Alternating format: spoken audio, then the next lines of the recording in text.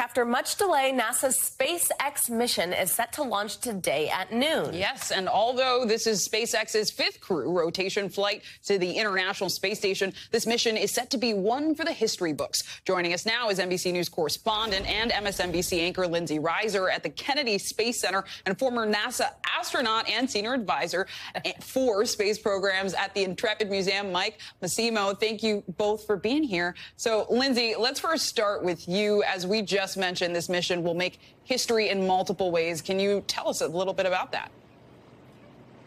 Sure. Good morning, Savannah and Zinkley. So on this mission, they are going to be going to the International Space Station for up to 6 months. And you're right, this is a mission of firsts here, even though it is sort of the fifth crew rotation to the ISS that SpaceX and NASA are taking part in together. This will be the first female commander for SpaceX. The first Native American woman in space, Nicole Mann, who is the commander of this, is checking both of those boxes. Also, the first cosmonaut will be traveling on SpaceX, Anna Kikina, and she's also the first Russian who is traveling on an American vehicle since a swap agreement was signed recently. Remember, this is amid tensions between the two countries because of the Russia-Ukraine war, but there is a swap agreement that was signed, and that means essentially that an American will hitch a ride on a Russian vehicle, and likewise, a cosmonaut will hitch a ride on an American vehicle. Now, some other personal notes to celebrate some of these firsts. We know, for example, the pilot, John,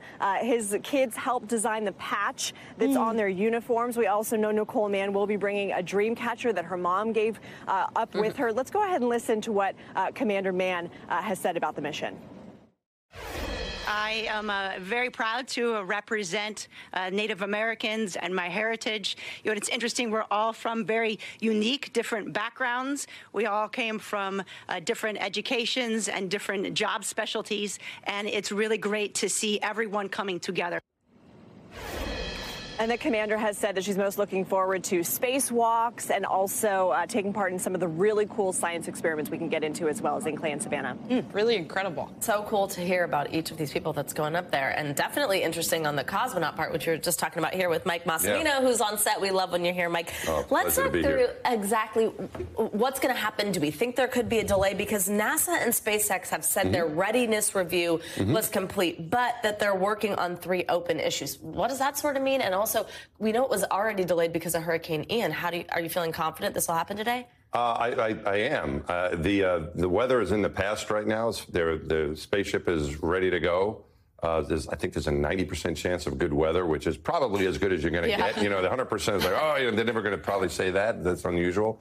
But the issues they have don't seem to be showstoppers. They might sound like it. One is a thrust vector control in one of the engines, so they can steer the engine.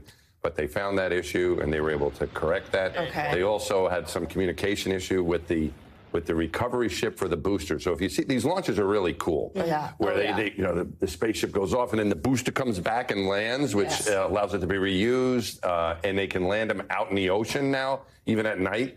So that platform that the booster is gonna the launch vehicle is gonna come back and land on. They were having some issues with the communication with that. But they think they've got that fixed. And then the third thing was a leaky fire extinguisher, which is a portable fire. So I think they're able to handle all 3 of those, and the weather looks good. So I think they're going to go, But, you know, can I take that back? Because whenever I say that, we have trouble.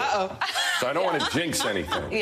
Not jinxing it, but that's good to hear. Also, I think it is confusing when you're like, well, are there open items? How can they just head to space? But, you know, that makes sense. And I think I guess what's coming through maybe is my thinking is that you want to be ready to go. And the crew wants to, they're ready. And if they don't go, they'll come back another day. But the way you want to look at this, the mindset I think you want to have is that, we're going. And Mike, you talked about the nice weather there. So, Lindsey, I want to bring you back in because you're experiencing it. So let's talk about the mission ahead. When the crew gets to the International Space Station, which is so cool, how long will they be up there, and what will they be doing while they're there? Sure. So if all goes as planned today, they're going to get up there and dock with the ISS probably sometime tomorrow afternoon, maybe around 4 or 5. It's a pretty long rendezvous with the ISS. And they're going to be up there for 5 to 6 months. They're going to be conducting more than 200 science experiments, some really cool stuff. Pilot John Casada has mentioned he's really looking forward to some of the physics experiments.